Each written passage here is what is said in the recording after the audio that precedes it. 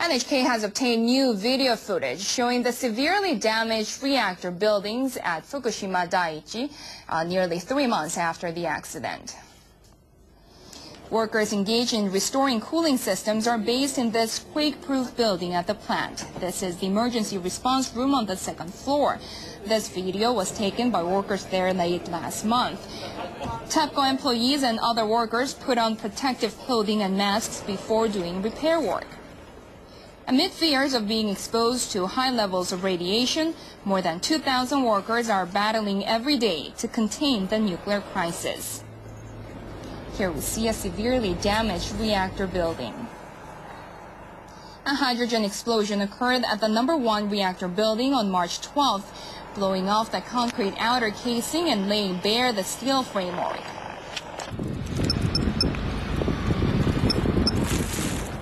Radiation monitors alert workers to high levels of radioactivity. This is the #3 reactor building. It suffered a hydrogen explosion after the #1 reactor. The upper portion of the roof collapsed and little is left of its original shape.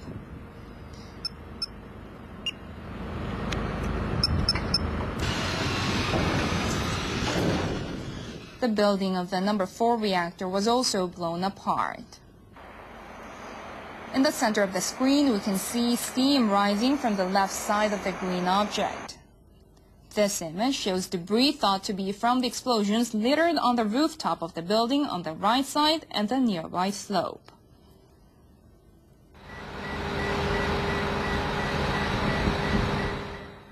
A special machine to pump in large amounts of water was brought in. Water injection is being carried out using its long arm. At the facilities alongside the shoreline, pipes and fences were completely destroyed, apparently by the tsunami. Workers pile sandbags along the road to counter another possible tsunami. It's been almost 3 months since the nuclear accident, but there is no sign of stabilizing the situation. But there is no sign of stabilizing the situation. But there is no sign of stabilizing the situation.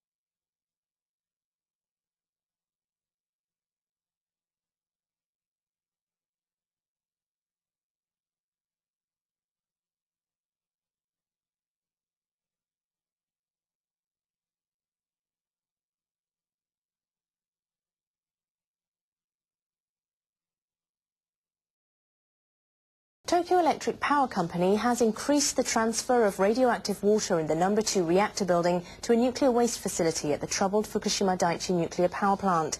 This is to prevent contaminated water from overflowing. More than 105,000 tons of contaminated water is thought to have accumulated in the basements of the reactor and turbine buildings. An additional 500 tons or so flows into the basements every day as a result of the injection of water into the reactors for cooling. On Saturday, TEPCO increased the water transfer by about 1,500 tons to a facility for nuclear waste. Because of this, the rise in the level of contaminated water stopped. The company will start filtering highly radioactive water starting June 15th. It also plans to set up tanks to store 10,000 tons of water in mid-August.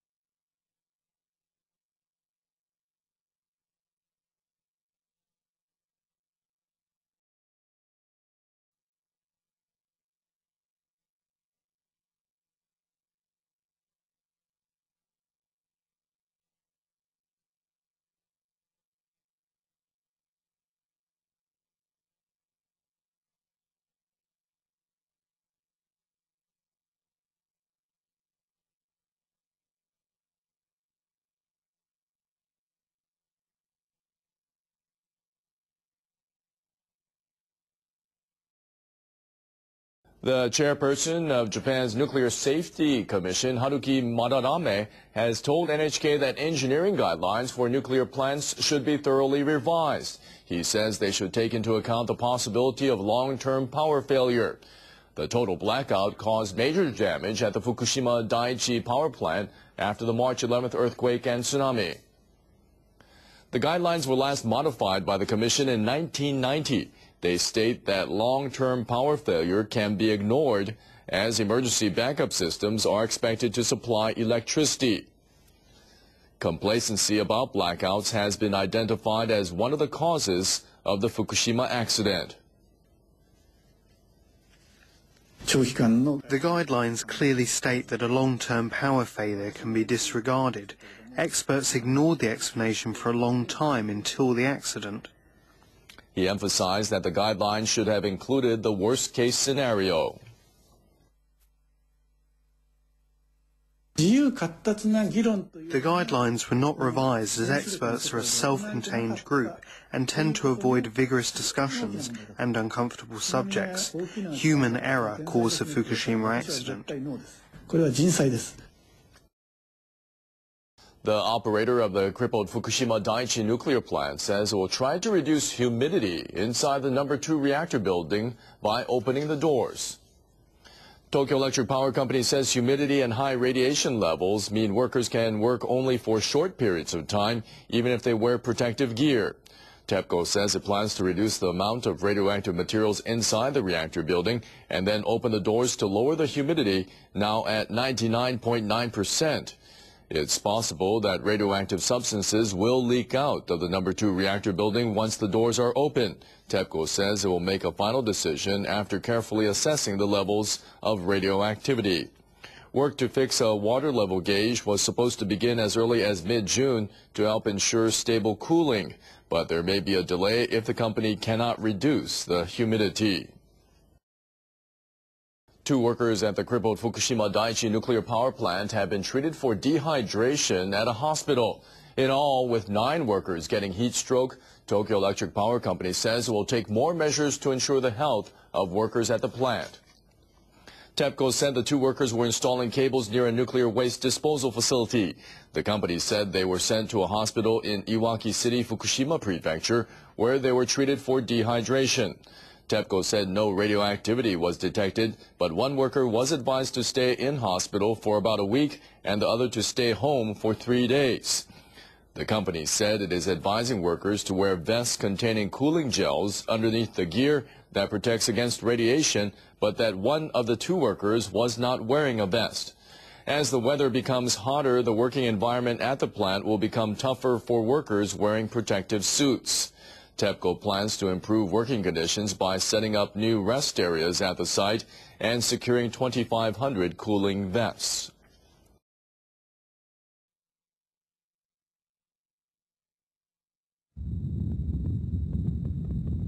The China Syndrome.